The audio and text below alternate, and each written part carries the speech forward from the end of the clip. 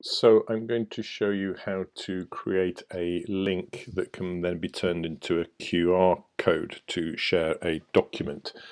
So the first thing you'll see here, I've gone into my Dropbox account.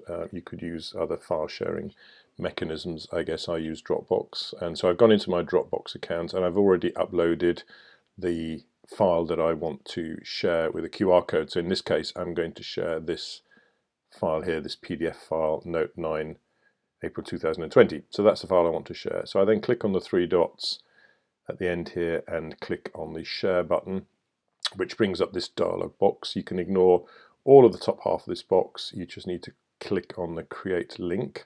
So it tells me it's creating a link and then it's created. If I then hit copy link, it shows me the link, quite a long complex one, but you don't need to worry about this because that has been copied into your clipboard. So we've got the link is created, it's now saved in our clipboard, so I can close that dialog box down. So I now need to switch to the website that I'm going to use to create the QR code. So I'm using one here, a free website, qrcodegenerator.com.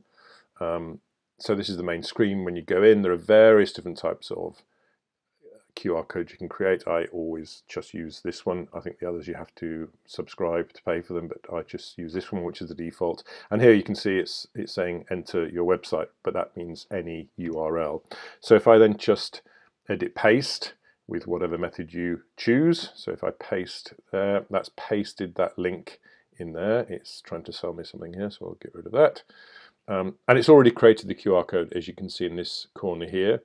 And what I now need to do is download a copy of that JPEG file. So if I hit download, it'll take a few seconds. It's again trying to sell me its services. I think if you've paid for this, it will happen quicker, but it's telling me my QR code is being generated. And then what happens on the Mac, and I guess it's similar on a PC, is it downloads it to the preview. So it's gone into my downloads folder as a graphic file. In this case, it's a PNG. I'm not sure why it's PNG when I said JPEG, but same kind of thing.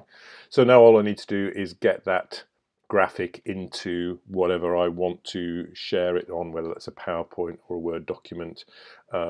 So in preview, what I can do is copy that. So copy the whole picture there and paste it. Because it's already saved it into my downloads, I could just insert that graphic file. As long as I know the name here, when I'm in my Word or PowerPoint document, I can insert that as a graphic file. And that's it. I hope that's helpful.